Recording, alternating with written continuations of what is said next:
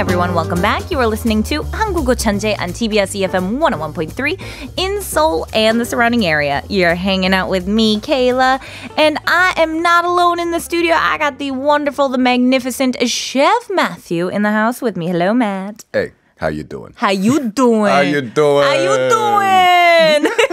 I feel like I'm back home here. But it's been a full week since I have seen you here. And you know what? I feel like normally I would try to keep this a secret from our listeners, but I feel like we're all such a big family here. I might as well share the secret with them.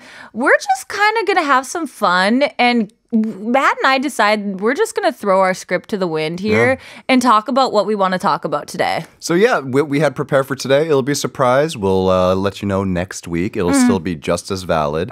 But you know what? I was just over there in the control room listening to Kayla go over the news, and we were talking about those kitchen appliances. So why not go a little bit further into detail? Yeah, so like forgive us if we sometimes take a moment to collect our thoughts here because we literally are just ignoring all of this. So like we're doing like roughly like about 5%, only about 5% less preparation than we normally do. Right. But yeah, you know, it's interesting because Matt here is, you know, he's a chef and very familiar with kitchen appliances.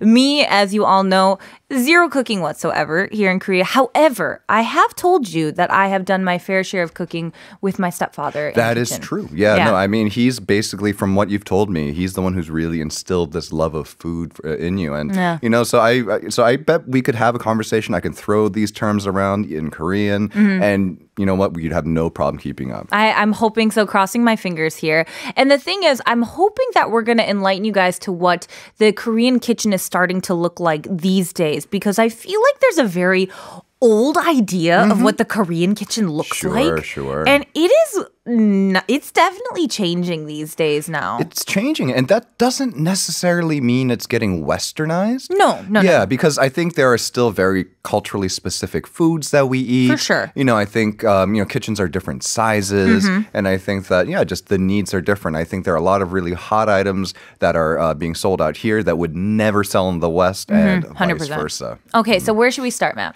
So let's talk about the term first, right? Well, so the term for these kitchen electronic appliances is 주방 가전 제품. So 가전 제품, that ka is like 가족, so like family, right? 전, 전기, electric. So 주방, kitchen, family appliances, kitchen home appliances. Exactly. And that just basically breaks it down there. That 주방 there is the name of the room. And then like you said, the 가전 there is just that family electric appliances. And then the 제품 is, of course, the home appliance that we have. Sure. Of course, we've got our home appliances to break down. There are a ton, though. This could take us all day to get through. You know what? Let's do it all day. You know, we'll just tell all the other DJs for the next shows. You don't have to call in today. You guys can take the rest of the day off here. We got this. We got this till midnight. But all right, so we've got this first kind of overall arching umbrella.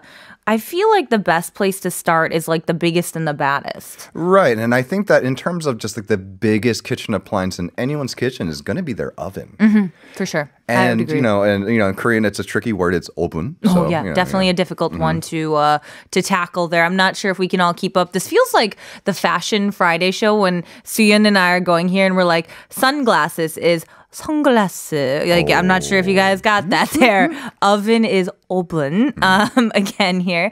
But yeah, I feel like a lot of people assume that Korean houses are not equipped with ovens. What is your take or your perspective on this? I mean, a lot of them still aren't. However, it is. I remember reading this. I would have the numbers, but I'm not prepared today. But I do remember reading this a few months ago, and the oven is probably one of the fastest adopted kitchen appliances within the past couple of years, and that's because small ovens are so good now. The oven that I have at my place, it's only about 30% larger than like a microwave oven, but it is a legit oven. There's nothing I can't do in this oven that I couldn't do in a larger Western style oven, except extremely large things. You know, I'm only limited by size. I was going to say, like cooking a turkey. That I can do, actually. You can cook a full bird in this. A 14-pounder. So I can cook like a 6.5 kilogram turkey in there. However, when you're talking about the larger ones that you find in the U.S., like around the 10 kilogram, like 22 pound mark, no, we can't do that. Which is why when we do Thanksgiving at our house, I bring my oven from my house to my mom's house. So we have 2 ovens going. I'm not kidding. That's amazing. Yeah. I'm just picturing Matt's household here get just this heat, like just incredibly hot atmosphere with 2 ovens going at once, just cooking all the birds, all the side dishes. No, we thought of this. We don't want to heat the oven, the kitchen up too high. So we have one going in the kitchen, and I put mine in the living room so we can all sit around it like we're watching a TV. This is amazing. You guys have the best setup. So we've got this oven, but like you said, I feel like the thing that we have assumed oven in English as the one that you kind of install almost into the wall. Sure. And then in Korea, we have those kind of smaller toaster oven type ones as well. We would often refer to them almost as convection ovens. Right, as the convection oven. I think that's when you're specifically talking about like a convection oven. It means different things. When you're talking about a professional convection oven, you're talking about something very large and expensive. But when you're talking about for home use, you're oftentimes talking about like a shrunken down version of one. So there could be a little bit of overlap there.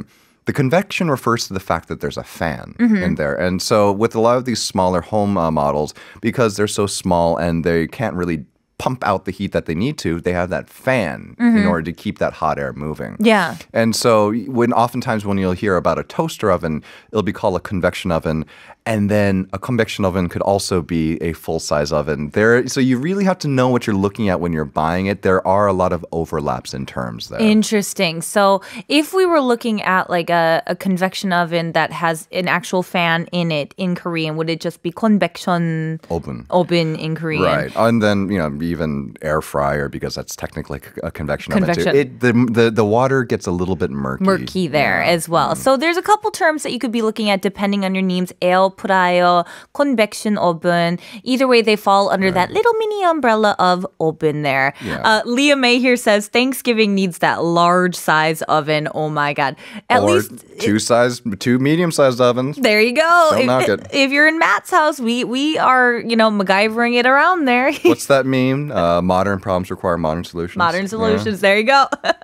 Now, once we've got those ovens taken out, I feel like the next place to go here in Korea, at least, is that coffee culture. Yes. And this is another one that's seeing a lot more adoption lately, just because the price of coffee is not necessarily so high. There is what's known as the coffee index. They don't use the word coffee. It's that big chain. Yes, of course. It's essentially, it's like, what is the average cost of like this coffee in every country? Yes. And Korea is a little bit higher on that coffee index.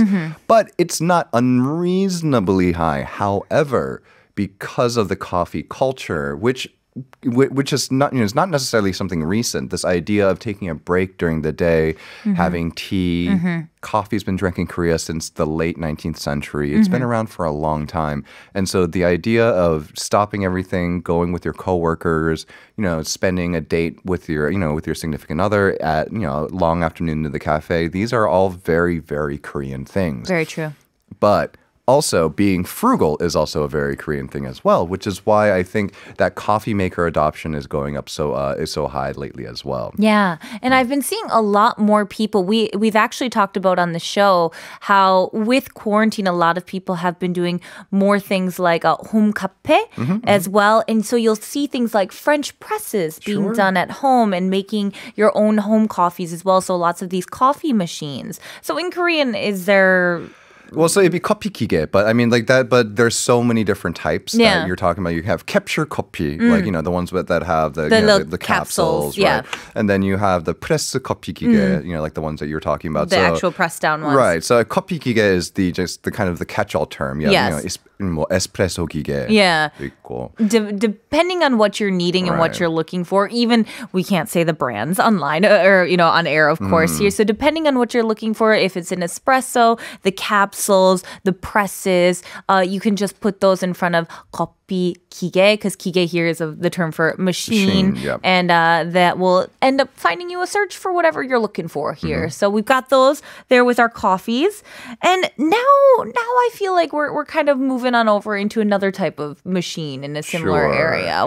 And I think this is one that's really kind of essential for smaller home living. Yes. And, because you just don't want to have a full-size blender or what we would call a mixogi here in Korea if your place isn't that large. So an immersion blender or 핸드블렌더, what we call it. 핸드블렌더. I love that. Just like I'm putting my hand up in case it wasn't clear. 핸드블렌더. Yeah. And, the great thing about this is that it has so many different attachments. Yeah. So this one thing takes the place of a blender. It takes the place of a food processor. Yeah. And while, yes, you might not necessarily get the oomph, the power that you get from a full-size blender, it does 99% of what you need to do. I have a pro-quality kitchen, full-size, like, industrial kitchen blender at my house. Yeah. It never gets used. It never gets used. I use the immersion blender for 99% of the things I need to do. This is coming from a chef, everybody. And I actually, Miss doesn't cook at home, never does anything. I actually own one of these here because I was in a smoothie kick for a while. Yes. I was on a huge smoothie kick. I would make them all the time. And it was just one of those easy things where I could just sit here and kind of mix them around. And I have to say, yeah, it just kind of does everything for you. If you need to make kind of soups, it kind of chops it all up. Grains as well, it kind of does everything. And the best part about it is that the thing I hate about the blender is two things. Washing that big cup and then putting away the heavy base. Yes! This one, you just blend it in whatever, in your smoothie like container, in your ponengbyung, like one of these. Yeah. You can just blend it directly in there and then just toss the stick end into the sink and then, maybe wash it that day. It's the easiest thing. That's my biggest problem with like a blender is because the actual part that is the sharp blade is still at the bottom and getting that clean is the hardest part. Sure. So I highly recommend, if you're living alone, for those of you, like myself, these are one of those great things to have in the house, to kind of handle all your needs. But for those of you who are kind of wondering how to say immersion blenders, we would kind of just say these blenders as like mixogi, right? Yeah, so this would be 핸드 mixogi or stick blender, stick mixogi. Yeah, because it's shaped like a stick. That makes sense. And now this was the one thing that I wanted to kind of clarify for everyone because it's so easy to get confused with the Korean versus the English because we classify those sorts of things as blenders. Yes. And we classify the things that make like 반죽 as mixers. Yes. But in Korean, they classify the things that make smoothies and whatnot as mixogi. Sure. And also here we have kind of just like, the hand or the stick. They add that on for clarification here. So you just to kind of be aware that when you're looking for those sorts of things, that kind of smoothie maker or this immersion blender here, you're going to be looking for a mixogi, just kind of that mixer there. If they were looking for something that kind of makes that 반죽 sort of thing, would that also be able to use a mixogi as well? Would that kind of be able to describe just a 반죽 mixogi? Or like if they called it a mixogi, they would put 반죽 mixogi, but generally they'll call it a 반죽기 just instead. 반죽기 yeah, so just like literally a dough machine. A dough machine. A dough machine. Batter machine. Yeah. That's what my wife does. She just looks at me as a dough machine. I will say your wife makes some of the best baked goods I've ever had, though. She is a better baker than I am now. She makes some of the best cookies ever. So shout out to Yoonjung on the air. I hope she's listening here. But so again, keep that in mind when you're looking for those sorts of things. You have to specify exactly because there's so many different types of 기계 that we have here. You'll have to specifically state which ones you're looking for. You can't just say mixer because you're going to get 30 different types of options. Now, what's the next one we need to look at here? So the ones I think if you're looking to eat like a Korean and you're not in Korea, I think probably the two most essential ones are the things that allow you to cook at the table because here in Korea, we love to cook our food right in front of us. It's not just Korean barbecue, but at home as well. Yeah. And so you need two things. You need a portable burner and then you need a grill. Yes. And then since it's indoors at home, it's going to be an electric grill. So that portable burner is a 가스레인지. Or a 휴대용 가스레인지 because your stove top is also a 가스레인지 as well. Very true. But most people can tell what you mean by context. Yeah. And then the griddle would be a 정기 grill. So this is kind of easy here if you once you kind of hear it and break it down that 가스 레인지 of course it's just a gas range. Easy peasy. I mean it's just pronouncing it there in that Korean accent. And then the grill pan once again. That works. No, don't even worry. That totally works. You're getting to the point where like you're looking 3 steps now, and now you're double. Oh gosh, I'm just like mixing them up. It's the 정기 grill there that we're talking about. That kind of grill that overlays that we always cook on top. Right. Of it, So if you're going to do samgyeopsal at home, that's what you would do it on. Yeah. And then the other thing, those gas burners like 가스레인지 are so common that you can find that any convenience store will carry the butane canisters. Oh, for sure. Anytime you go on a camping trip, anytime you're basically looking to eat anywhere that's not at home or a restaurant, you can take one of them with you. Oh, for sure. Yeah. We would often actually use these when I was a teacher. We could use a lot of these for camp prep as well. So for any of you who are maybe our teachers here in Korea looking for some ideas for your students, things that they can do at home, a lot of families have these at home and are able to use these. This might be a good idea of some sort of project that your students can use as well here, using these sort of at-home appliances and teaching them what we call them in English and kind of using them at home as well. Sure. It was a great project. My students loved them. Now, what's another one here that we have? Okay, so the next one that we have on this very hastily put together list Love it. is a trend that has by and large mostly passed. It's the 착즙기. Yeah, this was huge for Absolutely years. huge. Oh my gosh, my stepmom was so into this. I'm calling you out, Lori. I know she's listening right now. This was so big. I can't say the brand name that she was into for forever, but every morning she would get up and have her oranges and her lemons and her little thing of like celery, and she would put this through the juicer and just make this morning juice every morning. And my dad was just like, that thing is the loudest thing in the history of existence. This is a juicer, right? It's a juicer. It is a juicer, and it is one of those things that brings you so much joy for 3 months, and then you just fall out of the routine, and then you never use it again, and then you re-gift it to somebody. That's what Matt told me when we were chatting about this during the break. He's like, this is the most re-gifted appliance in all of Korea. The 착즙기, right? It's you say with a smile, "Oh, enjoy," but really, what you're saying is, you deal with this. Because it's true, honestly, here. You're just like, oh my gosh, I'm totally going to wake up and use this. No. It's a good idea, right? And the thing is that the big major brand here in Korea, that actually became pretty world famous. Like that brand name is the one that a lot of people were looking for even in the West. Yeah. The problem is that to make that kind of like carton juiced quality, like really smooth, fruit forward juice. Yeah, is that it has these really fine screens in there, and just the amount of time that it takes to clean out those like those mesh screens was just.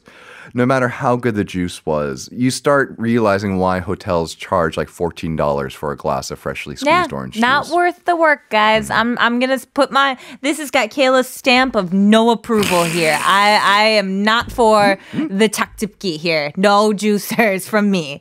All right, now we've got time for one more. If you could pick from this list what your last kind of appliance for our listeners would be, what would you pick? This is great timing because this is probably the one that's highest on my own personal wish list. I don't own one yet, but I really want one. Oh my gosh, I got to write this down. And it is so specific to Korea. Okay. And it's brilliant. So it's basically, here in Korea, we have this system where we separate all our garbage. Yeah.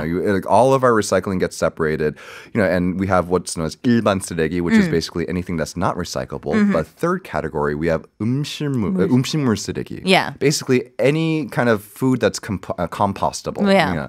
And so basically we have what's known as 음식물 처리기, 분쇄기. Interesting. Is this kind of like a waste kind of that where you put your food waste in it there? It's what you put your food waste in, and it dries it and compacts it. And here's the thing: this 음식물 쓰레기 is something that no one enjoys dealing with. Like it's true. It's not horrible, right? But no one enjoys this process. No. However, it's just one of those things that anyone I know who has one is like, ugh. It's like a little moment of happiness in my everyday life, just being able to put it in there, and then when it comes out, it's just this what's this, like this very like non-volatile, it doesn't smell. It reduces a lot of the smell too. And then, because the thing is like a lot of the times if you have a family of 4, family of 6, you might have this much, food waste. It's not necessarily wasted food, but, it's all the trimmings of the ends, the peels of everything. Yeah. And every day, someone's job, it's usually the dad's job to walk out of the house, to like take bag the nasty it up, smell. to take it out. And then it's just one of those things.